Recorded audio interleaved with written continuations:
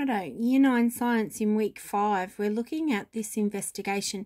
Now, I know it says it's assessment, but that was assessment for the people who were using these learning materials year round, so for distance education. We're just doing that as our lessons this week. It's not our assessment, but I would like everyone to have a go at it because it's a pretty good little activity. Righto, so Nicola noticed that salt water conducted electricity, but pure water didn't. Nicola wondered if the amount of salt in the water affected its ability to conduct electricity, and that's the really important one. So she wants to know what the relationship is between the amount of salt in the water and its ability to conduct electricity. After she had conducted her investigation, the report, she recorded her data had coffee spilt on it, been there. Fortunately, the table of results was still able to be read, but none of her other responses were legible, so you are to complete the missing sections. Righto. So aim is, what did she want to find out? And it's given to us up here. Nicola wondered if the amount of salt in water affected its ability to conduct electricity. Right, so you're going to have to use that sentence to answer this one. Predict what you think will happen. So if increasing the amount of salt in water improves its ability to conduct electricity, then, and because. So that's actually a little bit tricky at this stage because we don't know some of the background that goes with that. So I think we'll leave that one till a bit later on in the session. Let's keep going down and have a look at the next bit. The independent variable is the thing that the person who's doing the experiment changes.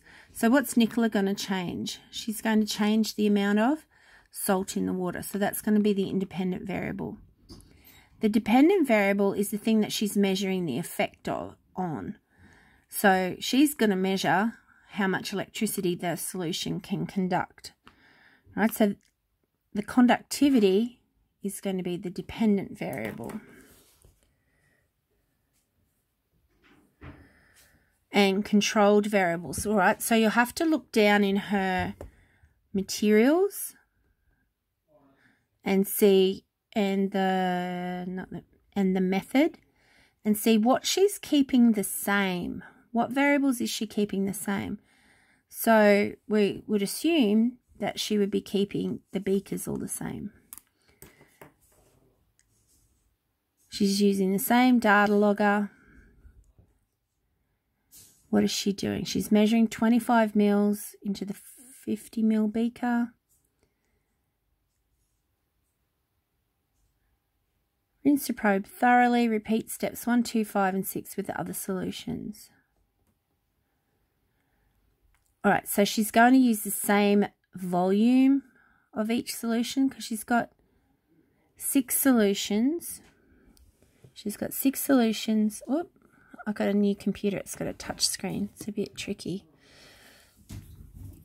She's got 6 solutions with different concentrations.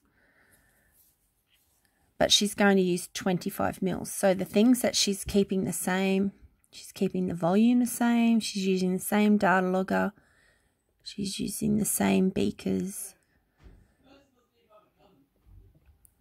All right. What risks? Okay, so if she's using glassware, whenever we use glassware, we've got to be careful of chips and cracks and breaks. And what measures can be taken to minimise the risks? Well, you should check your glassware before you start.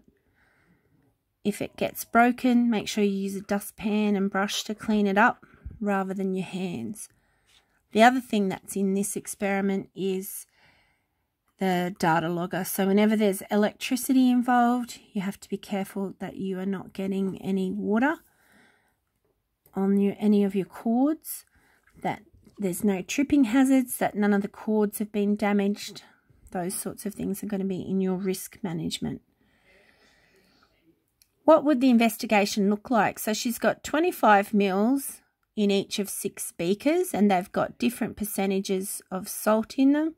And then she's got a conductivity probe, which just looks a bit like a big, thick marker kind of thing, like a Sharpie. if you were drawing it and she's putting that into the solutions and it's connected to a data logger, which just looks like a little box with a screen on it. So you just draw that. Just imagine what it would look like if you're doing the experiment. There's the results. Righto, so let's have a look. Even without doing the graph, as the salt concentration increases, what's happening to the electrical conductivity? It's increasing too. Hey, so it does look like there's a relationship between salt concentration and electrical conductivity. You're going to come down here and do your graph. Now, when you're doing a graph, the dependent variable, that's the thing that the person who's doing the experiment is changing, which in this case is the salt concentration. It goes along the x-axis, and the thing that you measure the effect on, so in this case, we're measuring the effect of the salt on the electricity, or the electricity conductivity, goes on the y-axis. And that's a convention that's always used. Right, so you'll need to do that graph then and talk about, read the method. Can she ensure that it's conducted safely? I think so. It's not very difficult.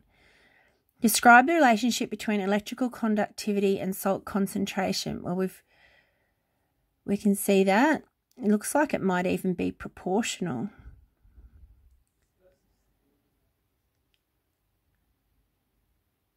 Yeah, it's close to being directly proportional. I think when you graph it, it'll come close to being a straight line. So it'll be close to being directly proportional. When you double it, so when I double it from 0.2 to 0.4, it's going from about 3 to about 6. When I go from 0.4 to 0.8, 6 or 7, it's going nearly to 14. So it does look like it could be close to a straight line. So that would be a directly proportional relationship. When you double one, you double the other. Explain how this relationship relates to the flow of an electrical current through a soil salt solution. So you can measure the amount of salt in soils based on, because they're proportional, because there's a relationship between them, you can use this amount of electricity that's flowing through a soil solution as a measure of how much salt is in that soil. Right, a sentence or two summarising the experiment must relate to the hypothesis. The hypothesis was the thing that we said we'd do last. All right, so if electrical conductivity is related to the amount of salt in the water, then increasing the amount of salt will increase the electrical conductivity. But I don't think you have learnt the because yet. So that will become apparent by the end of the week. So that's part A.